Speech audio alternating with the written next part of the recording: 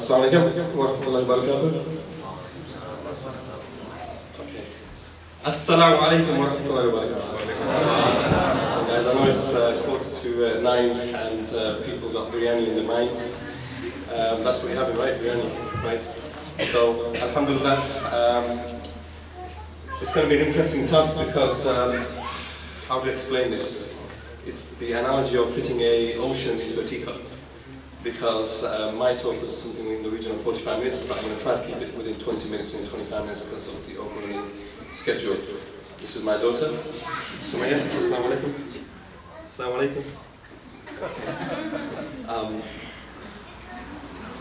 I can't babysit and talk at the same time, sorry, but bad at multitasking. Okay, Bismillah ar-Rahman ar-Rahim, Muhammad wa nusalli ala Rasul al-Kareem, Allahumma salli ala Sayyidina Muhammad al-Nabiy al-Ummi wa ala alihi wa barik wa sallam, tasliman kathiran kathira. Respected brothers and sisters, alhamdulillah. I just will inshallah get into the thick of it because don't have a luxury of time. And no doubt, food for the bellies is on the mind, but inshallah this session will be food for the soul.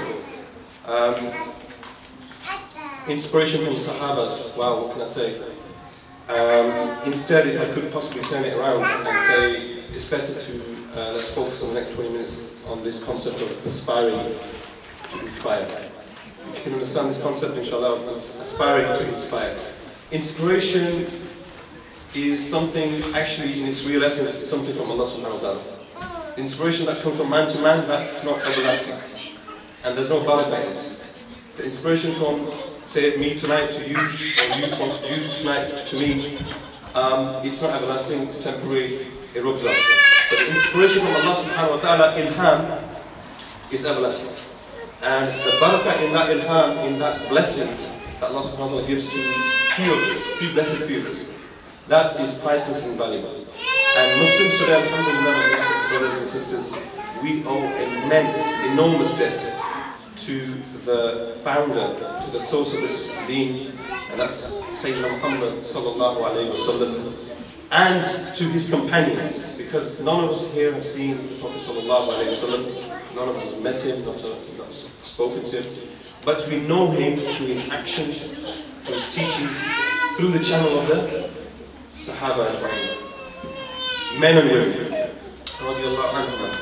With respect to brothers and sisters, if I could just pick two, and this is not planned, if I could just pick two off the top of my head, two Sahabas, and their sacrifices and the lessons in their lives, which will be an inspiration for us today, 1432 years later. Okay? One is probably, arguably, the greatest muhaddith this ummah has ever produced. Anybody know his name? Anybody? Any guesses? Anas bin Malik? What was it called? Abu Huraira. This side? Sisters? Sorry? You know what's coming from this side? Aisha. Of course, alhamdulillah. Yes, okay, so Abu Huraira, Aisha radiallahu anha, no doubt, Anas bin Malik, right, Abdullah bin Umar, radiallahu anhuma, they, all in the top narrations, but no doubt it's going to be Abu Hurairah radiallahu anhu with 5,783, 84, I think something in the region of 5,800 hadith that is narrated from Rasulullah that he's heard. Many and many of these are in Sahih. 800 of the companions have narrated this from Abu Hurairah. And just to make a point of that, Abu Hurairah, why is an inspiration for us today on campus of people of knowledge, people of academia? Well, he didn't spend 20 years with Rasulullah like Abu Bakr Siddiq spent almost something in the region of 20 years in the company of Rasulullah, and Sayyidina Abu Hurairah spent no more than 4 years. In some narrations 3, in others 4. In 4 years, he narrated number of 100 more than Sayyidina Abu Bakr. And that is the key to gaining knowledge, which inshallah by conveying it back to you guys, learning from the shuyukhs and transmitting it through to you, on this very campus, your years on campus will inshallah be a means of sadaqah, means of a blessing, a rahmah, and inshallah success not only in this life but also in the akhirah. Brothers and sisters, before I go into the second Sahaba, the second companion, I just wanted to say that every second, we can sit here with this intention, inshallah, every second, time is so important, and we've lost a lot tonight. Time is so important. I can only share this with you the way I share my life. My wife is a testimony to that.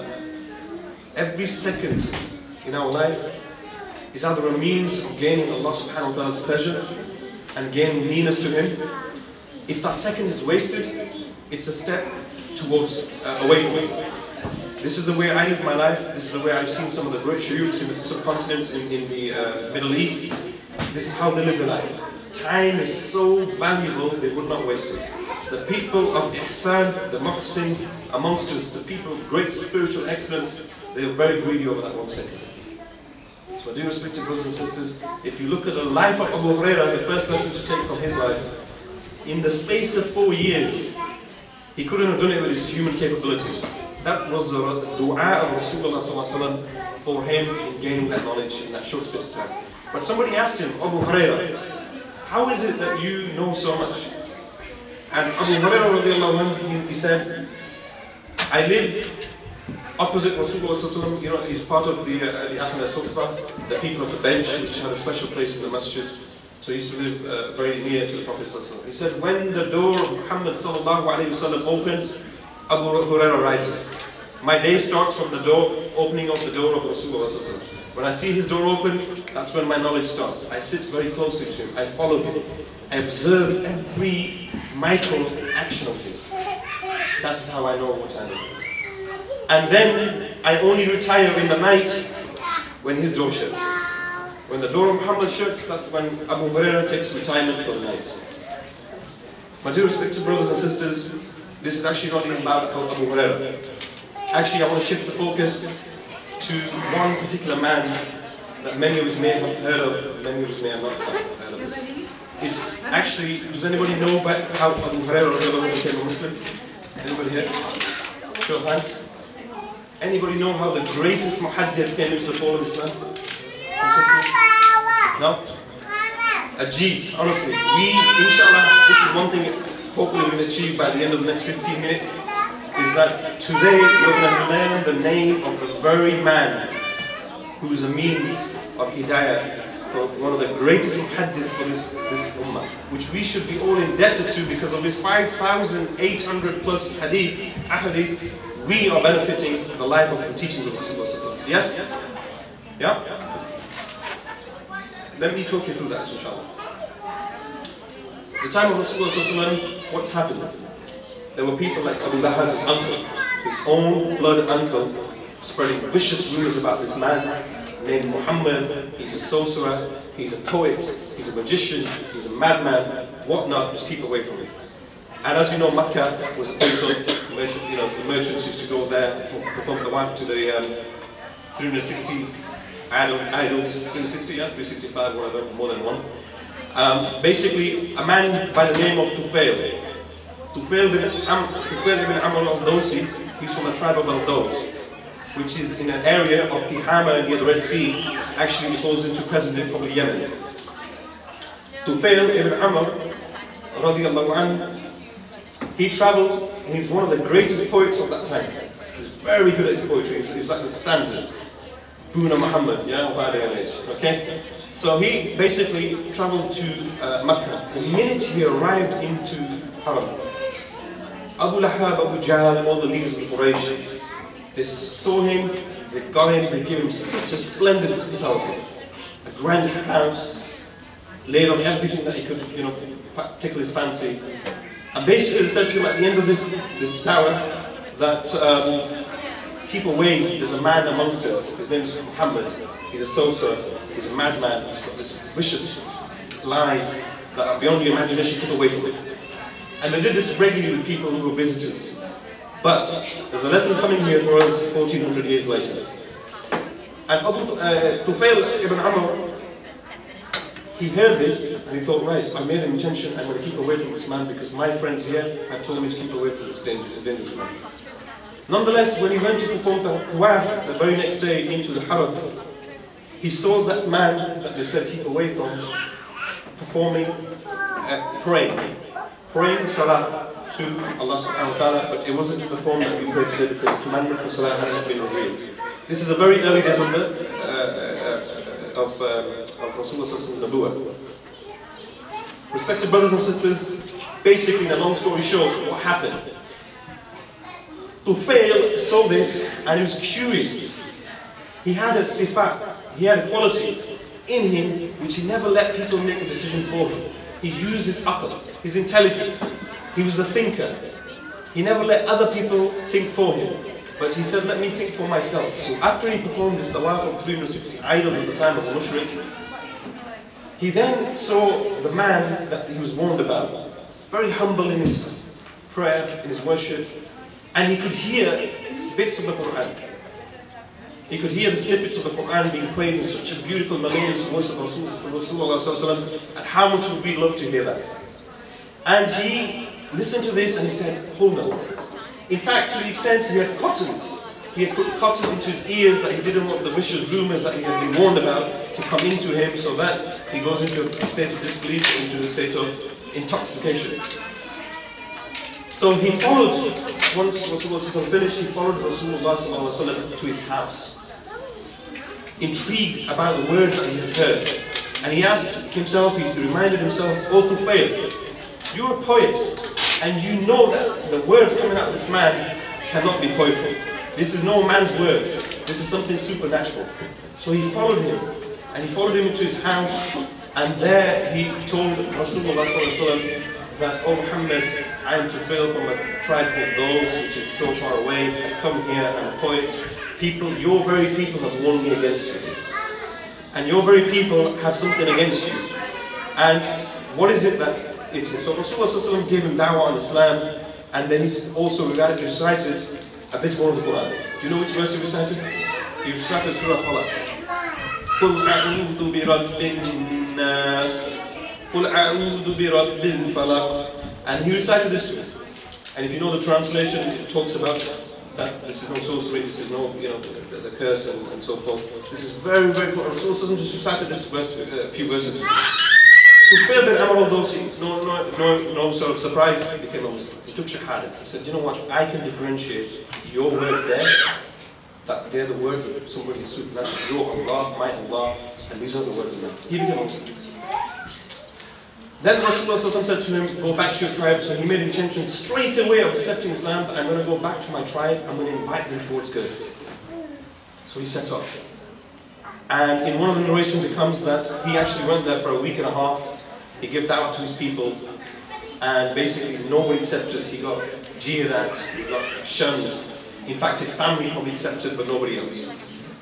And it's in the narration that he comes back to Rasulullah and he says, Ya Rasulullah, they choose adultery and they choose riba, interest, but they will not accept your deen. Please curse them because they've insulted me. Now, to the utter amazement of the Sahaba, the living companions who have narrated this in the hadith, that Rasulullah raised his hands, what do you think you and I would have done? We would have cursed these people outright for the mistreatment that they gave to us. But instead, Rasulullah raised his hand with full conviction to his Lord. He said, Ya Allah subhanahu wa ta'ala, guide these people through his message. And then he gave him a very important piece of parting advice. Or to go back to your people. But this time, work on those very people, choose your people very carefully, and go to the people with the best akhlaq. Not the ones who are stubborn, but go to the people with the best akhlaq. Start there, and you will find success. This was the time of Makkah. The Prophet ﷺ did Hijrah 7 years into the Hijrah. Rasulullah ﷺ in the 7th year of Hijrah was in the Battle of Khaybar. And the Arabs in Medina saw a tribe coming. In the tribe was 80 families, 80 caravans of the used 80 caravans of families coming. When they approached near, the Sahaba recognized Tufail bin Amr al-Dawsi and his people. And after Rasulullah had returned from Khaybar, the battle, the Prophet he listened to what Tufail had to say. How is it, mashallah, 80 families of yours have returned Muslim and they come with you to join the Muslim Ummah in Medina? Listen to what Tufail had to say. Tufail said, Ya Rasulullah, I took your advice. I went back. Your dua was accepted. I started on your nasiha. Your advice to me was to go and start with the best of the people amongst my community. There is a man who was the first to accept. His name is Abu Hurairah. SubhanAllah. Abu Hurairah was the first person to accept from the Dawah of Tufail ibn Amr al-Dawsi. And there's a lesson in this, many lessons which I don't have the luxury of time, but in short, Muslims, British Muslims, Lancastrians, whatever you want to call yourselves, living here on campus in a village tucked away in the north, what do we draw from this? Seriously, what do we draw from this? There are vicious rumours spread about Muslims today. You need to turn your TV on, pick up the paper, flick it through, right? The person sitting next to you in the lectures is thinking something. Sister with a hijab, a brother with a kufi, a brother with a thobe, sister with a abaya, right, in jilbab, a brother with a beard. What's that going to spell? Whatever we've fed through the education system here, through the media, it's going to trickle the stereotype. So, but stay steadfast and remain patient and make dua to Allah subhanahu wa ta'ala and be the ambassador that you want to see. Be the change that you want to see. This is what Mahatma Gandhi was talking about in the world. Be the change that you want to see. That's the change that's going to come with you, because Allah subhanahu wa ta'ala says in the Quran, in Surah Al-Ad, He says that very change will not come until you change that within yourself. Your exterior will not change until you change that within yourself. Imam Abu Hanifa rahimahullah, he says something very nicely here. He said, if the kings and the rulers were to know what was in the hearts of the believers, they would send their horses and cavalries to snatch it from you. He was referring to Iman. The wealth of Iman and the barakah that comes with it, wallahi, my dear respected brothers and sisters, there's no price for it. So you're second on campus, every second on campus, it's a means, it's an opportunity time for you to gain nearness to Allah subhanahu wa ta'ala like the people before us. Aspire for this change. And Allah subhanahu wa ta'ala will bless you with inspiration. Allah will bless you with inspiration, will take you into the next world. My dear respected brothers and sisters, right? What lessons can we learn from that? That today on campus we are under the microscope of suspicion. Yeah, that's not our fault, but we're under it. Wallahi, let me tell you, from working within the Muslim community at First Ethical and in my dawah rounds, right? It's no better time to be a British Muslim today. It's no better time to be a Muslim da'i or da'iyah living in the West. People are thirsty outside. People are dying for Iman. That brother there, Ali, was telling me that this is the second, third, fourth, what is it, the highest place for suicides. I've just been having a chat before, the topic of suicides, right? Seriously, people willing to end their life. Why? Because there's no conviction that there's a test, there's an accountability with Akhirah. There's no sakinah, there's no tranquility in Islam. The options are run out, and therefore it's easy to take a life. My dear respected brothers and sisters, we are the means for Hidayah, just like Tufail bin Amr al-Dawsi was the means for Abu Hurairah radiallahu anhu and those 80 families. Just imagine now the reward that each and every one of us, you know Abu Hurairah, let me give you two hadith of him, right? Number one, he said, if you were talking about charity in Sahih, I forgot this Bukhari or Muslim, I don't want to say which one, it's the Sahih. He was talking about between charity, between different forms of charity. He narrated in one of the forms of charity, he said, Ya Rasulullah, even if a man was to pick up a morsel of food and put it into his wife's mouth, that's charity. Rasulullah says, this is also a form of sadaqah. Now, if I go home today and say, okay, sweetheart, come over here, and snap up a piece of bread and I just give her in her mouth, who's getting the reward? Abu Hurairah, I'm going to get the reward, my wife's going to get the reward for accepting sadaqah, I'm going to get the reward for giving sadaqah. And all those people who were behind my practice, yani right from Abu Hurairah radiallahu anhu, will get the reward. This is Allah subhanahu wa ta'ala's guarantee that anybody who shares in the actions will benefit from the reward. And you know who narrated that hadith as well? Whosoever shares in the good reward, good actions of anybody is also rewarded. Do you know who narrated that? Abu Hurairah. This is a Sahih Muslim hadith from Abu Hurairah, that if you encourage another person to do an act of goodness, then you also share in that reward.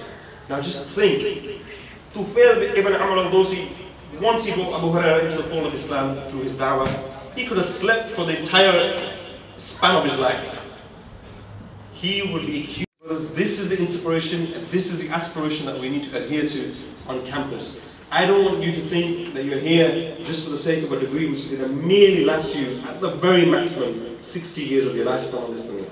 And there's no guarantee. Look at the number of doctors that are still sitting around waiting for a job despite the 7 years of MBBS. Right? I know a number of people who are still job hunting when I graduated 8 years ago. Seriously, no word of the money. But your time on campus, it can be a means of hidayah for so many people, Muslim and non-Muslim alike. And I want to end it, inshaAllah, here on words of Imam Ghazali.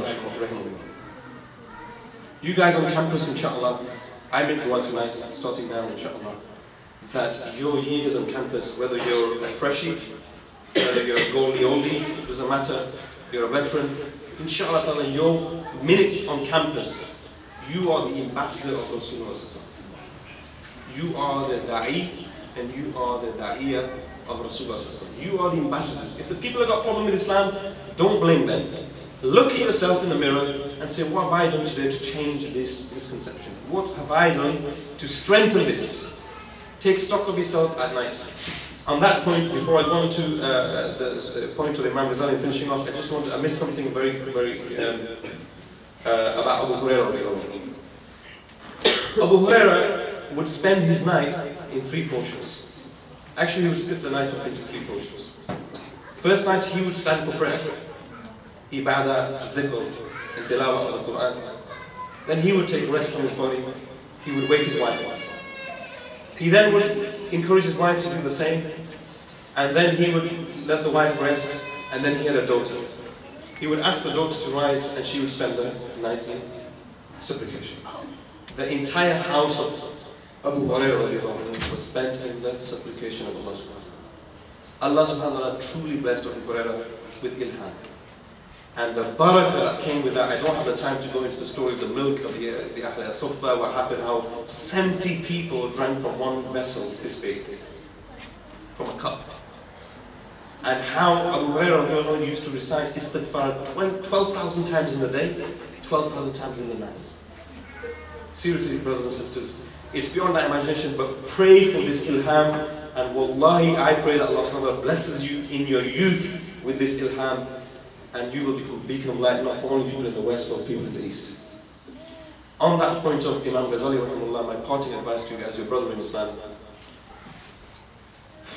that you are very passionate to revive the deen of Rasulullah. You're very passionate to revive this ummah, whether it be on campus, whether it be outside campus in Lancaster, whether it be in the entire West. Alhamdulillah, Allah subhanahu wa ta'ala reward us for that passion. Ameen. But we've got to understand how hidayah works. How does guidance from Allah subhanahu wa ta'ala work? And Imam Ghazali gives the example of 2 farmers. Okay? He gives the example of 2 farmers. One, he says there's a farmer who throws his seed and then puts his feet up. He basically doesn't do anything. He just throws his seed and says, Tawakkal Allah, like I did. Right? And there's another farmer who not only makes dua to Allah subhanahu wa ta'ala, he then goes and makes the effort in the field. So he throws the seed, he waters it, he maintenance and all and so forth that goes with it.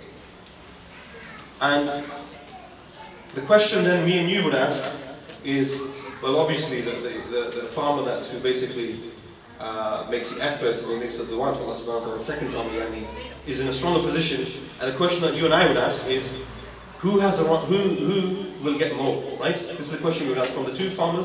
One doesn't make an effort, he just either makes dua and doesn't make, sow the seed, or he just throws the seed, doesn't make the effort and doesn't make the dua. That's farmer 1. Farmer 2 is the example where he makes dua first and then he goes and sows the seed, and then he maintenance and the khidmah that goes with it, and then obviously me and you will look at that to say, well, obviously farmer 2 is going to receive the most. Right? So, anybody disagree with? No. Okay. Imam Ghazali rahimahullah, amazing hakim, wisdom, this is excellence of wisdom, wallahi. He said the question should not be who received more. This is not the question. He goes, the question that I ask is from the two. From the two, who has the haqq to ask from Allah subhanahu wa ta'ala? This is the question that should be asked. Who has the right to ask from Allah subhanahu wa ta'ala out of His infinite mercy, out of His infinite treasures? Who has the right? It's not about who receives the most. It's who has the right to expectation. Yes, who has the right to ask Allah subhanahu wa ta'ala and expect from Him? The one who doesn't ask Him has no right to ask from Him, expect from Him. The one who asks from Him and then makes the sunnah is to make the effort, sowing the seed. He has completed this kalima, La ilaha illallah, Muhammad Rasulullah. He has yaqeen in Allah subhanahu wa ta'ala, that is Allah who will give me the crops and the produce, but then he goes and does the sunnah as well. And the sunnah is that he goes and sows the seed. My dear respected brothers, in this lesson, if we can get this into our heads, in this short 25 minutes, then wallahi we will take a lot more with us today. That if we take the life of Abu Hurairah and Tufail bin Amr al-Dawsi, and the virtue that was, just from the mere words of dawah, that's what you guys are going to do on campus, whether it's to Muslims or whether it's to non-Muslims.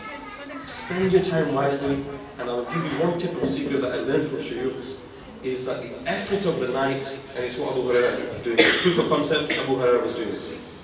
The effort of the night is 90%, and the effort of the day is 10%. Effort of the night is 90%, effort of the day is 10%. What does that mean?